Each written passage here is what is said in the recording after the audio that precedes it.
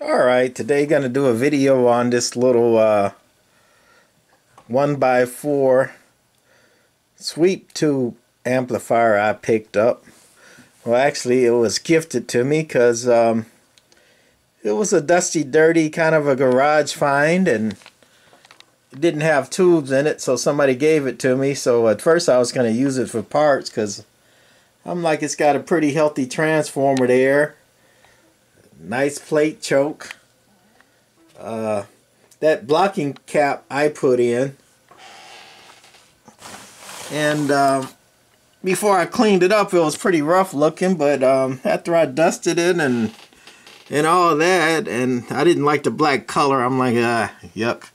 But then I looked at the components and how it was built, and I'm like, hey, somebody put some work into this thing and use some pretty good components for a sweep tube amplifier.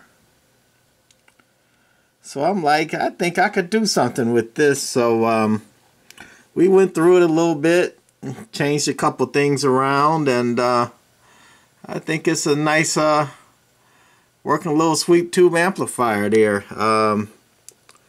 Pi circuit for the driver, tune and load, which are up here.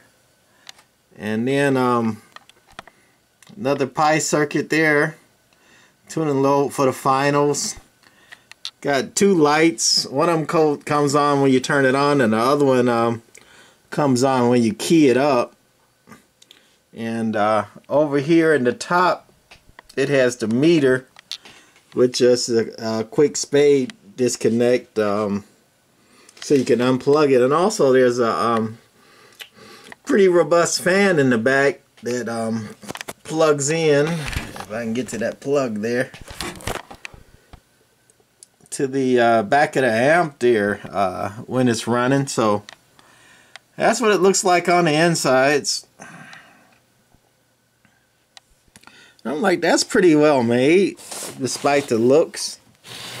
So I cleaned it up, and I'm like, well, that came out pretty good, you know, just from cleaning and a little elbow grease. And with that nice big transformer, I'm like, it's a little bit too nicely built at this part away. So I dug up some tubes. I guess I knocked them over here. I had just made myself a little output 6LQ6 tester.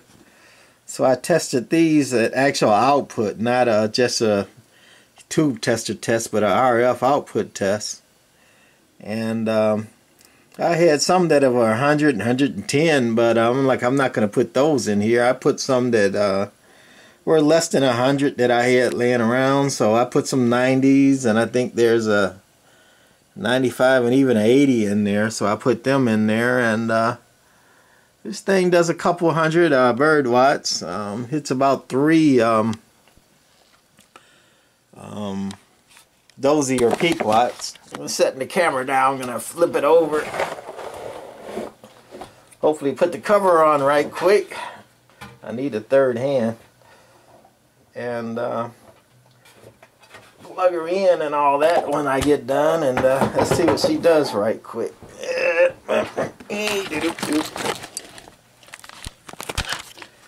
So we're gonna plug the fan in the back, and I think I'm all good. So that's what she looks like with the cover on. It'd sit up higher and a little better if I had the bottom cover on, but it's off. And if I can find the plug,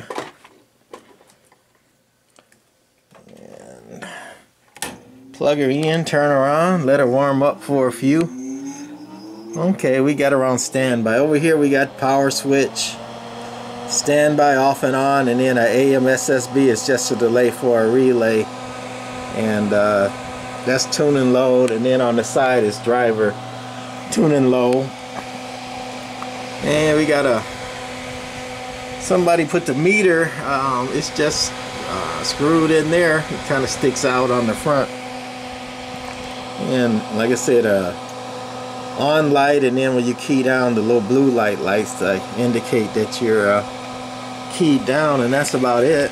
And I guess while we're warming up, we usually show what the trusty Tram Titan is doing over there. So we're on a dummy load, of course, and let's put the watt meter on the 20, and just with the radio on, I'm dead keying about a watt. Going about 3. That's all I'm putting into it. And it should be ready by now, so let's go to the 200. Turn it on, and hopefully she's still tuned up. And she's dead keying about 70. Audio.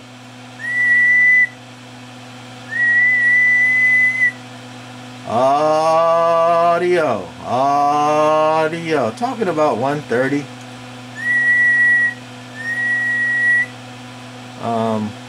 Hitting about 160 on a whistle.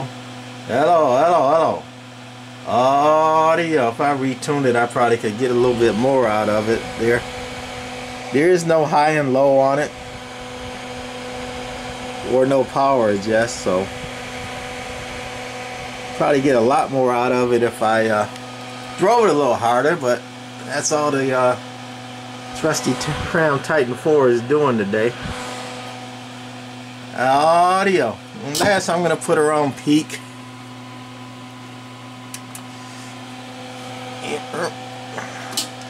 Well, doing over 200 peak. Let's go to 2,000 watt scale. Audio. Audio. Hitting about 275 right now. If I tweaked her up a little bit, probably can hit about 3 peak. So that's gonna be it on this homemade, I guess, no name one driving 4 6LQ6 amplifier. Also, it'd probably do another 100, maybe even more if you put better tubes in there. But I'm not gonna put my 100% plus tubes in this amp. Those tubes are worth a lot of money. So that's it for the no name one driving 4 for today. Bye.